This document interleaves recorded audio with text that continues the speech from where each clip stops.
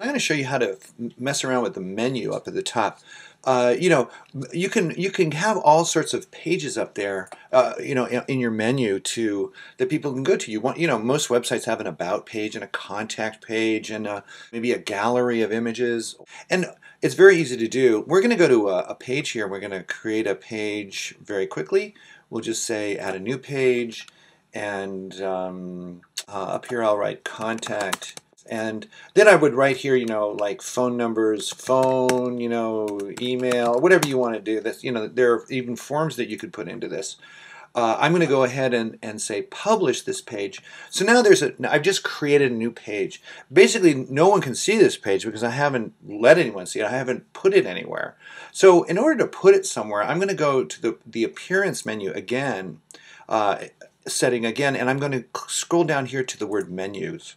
What I get is this page, which allows me to do a lot of things, even though it's hard to tell. Whatever pages you create, if I say view all, it should put the new page there, and there it is there. Let's say you had 50 pages you've made about all sorts of things. Maybe one of them is just sort of notes you take, and you don't want them all to be showing on the menu.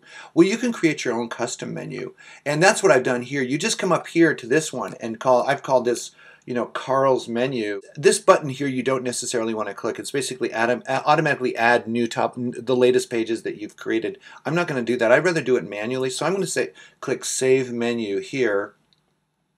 It's basically saying you can only have one menu on this blog. What do you want to use? You want to use the primary navigation one that we give you, or do you want to scroll down and do Karl's menu? So I'm going to click Save to Karl's menu. I can come here and say I'm going to go view all pages again, and I'm going to go ahead and click all three of these buttons, and I'm going to say add those to this new menu. See, which you will see will appear. If I go to the home page now, you'll see a home, about, and contact up at the top. You see them on all the websites you look at. But let's say I wanted to have subcategories. Let's say I wanted that about button up at the very, very top to actually have categories under it. Like it was the parent, but there were nested menu items underneath it. So first I'm going to save this menu, and I'm going to add a new page. And I'm going to call that page Journalism Career. I'll go ahead and publish that page, not do anything more to it at this point. And then scroll back to my appearance here and go back to the menus. And now you can see here that there's a new page here called Journalism Career. If I click on that and say Add to Menu,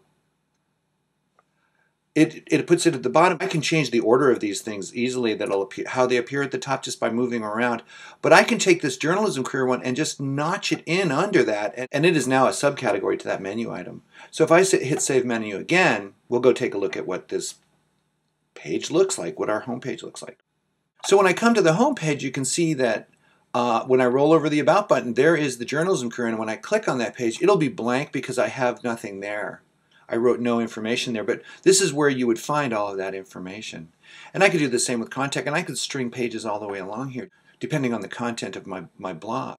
One other thing I want to show you about menus, you can also access them right from there just by clicking, without going through the dashboard, is you can also post a URL here. So let's say I want to have a link to this class I teach in this menu bar here. So all I need to do is just post that link here, and I'll call it Creative Process Class, add that to the menu, and now you can see it's a button on the menu. And when I save this, these menus can take a little while to save, so be patient. I'm going to come back to our home page, and now you can see here's the creative process, and when I click on that, it actually takes me right to that class. So that's pretty handy too. The last thing I want to show you about these menus is that you can actually modify them a bit just by clicking. If I click on this, you can see that the home page is going to take you to this address, which is our WordPress blog, but you can change that, believe it or not. Down here, the same thing with this one here, this creative process, you can change that. You can change the name of it. You can make changes right here. You don't have to go back to the page to do it. So that's pretty much menus, and they're really not that hard.